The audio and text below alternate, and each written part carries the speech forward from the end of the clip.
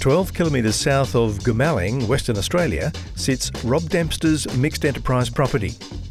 Bought in 2011, its deep yellow sands bring all the challenges, including non-wetting topsoils, acidity in the top 70 centimetres of the soil profile, a lack of clay in the subsoil to sustain crops and moisture later in the season, and severe subsoil compaction.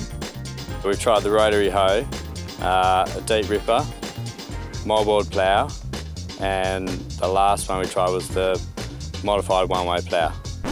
So this is a Chamberlain plough which we've modified by removing the disc and bearing from every second journal.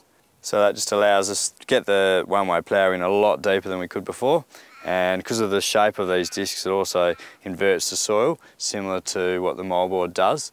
Not quite as complete, a bit more of a mixing effect, but yeah, been really effective. Crop establishment and performance on this problematic deep yellow sand, which extends to more than 400 millimetres in depth, is the focus of a GRDC and AgVivo study. Trials in 2017 and 18 involving strategic and deep tillage options revealed that breaking up deep compacted subsoil is critical and can help some soil types improve access to deep moisture. So at this site we've looked at removing the water repellents through topsoil inversion. We've looked at removing the subsoil compaction with deep ripping, and we've looked at a combination of all of the above with lime to remove the subsoil acidity. Previous research has shown deep ripping these soils can boost wheat yields by up to 35%, with the best gains coming from deeper treatments. For these soils, water holding capacity is the biggest constraint. Deep ripping before seeding in 2015 solved the hard pan compaction but exacerbated water repellence. But the study is showing deep ripping is a key strategy after treatment with a mouldboard or one-way plough. So at this site, the very deep ripping technique has been the only treatment to give us a consistent response in wheat yield improvement as a result of the lack of water holding capacity to depth, and the very deep ripping treatment allowing wheat roots to access that moisture at the back end of the season. On less constrained soils, this technique has doubled yield results for the Dempsters.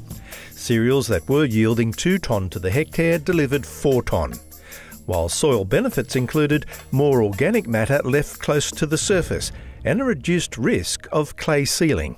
I think it's important to address the non-wetting through mouldboard or one-way plough first, and then address that very deep compaction with the deep ripping. And very evident with the increased rooting depth that this is where our strong responses are being generated, from this increased rooting depth on the deep yellow sand. So there's still moisture down there at 600 and 700. So with this improved rooting depth, there's every chance that'll be able to access that resource. The trial is showing that on deeper sands, the ability to access moisture to finish the crop is particularly important. At this trial, the water limited yield potential for the previous 2 years was around 1.8 to 1.9 tonnes. However, the top yield in this site was achieved at about 93% of that with the deep ripping or very deep ripping treatments, whereas the ploughing or inversion techniques probably only delivered on about 45 to 50% of that top end yield potential. Liming was used with every type of tillage treatment.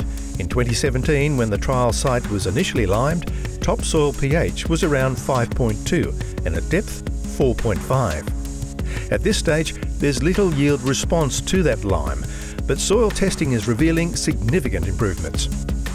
The inversion techniques of mouldboard ploughing and one-way ploughing and the mixing techniques of deep ripping and spading have significantly improved the subsoil pH. You've got to get the lime deep, and as other research is showing, without the physical intervention, a lot of our applied lime is remaining at the soil surface. The project has been extended by 2 years to focus on subsoil moisture holding capacity, the best lime incorporation method, and the role and interaction inversion techniques can deliver to yield response.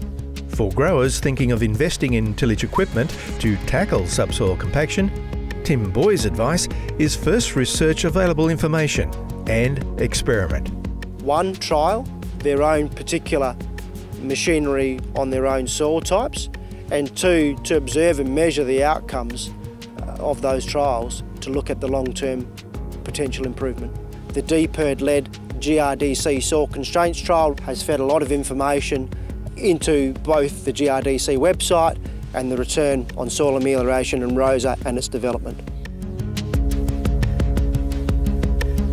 Go to the description bar below for the latest information, links and resources.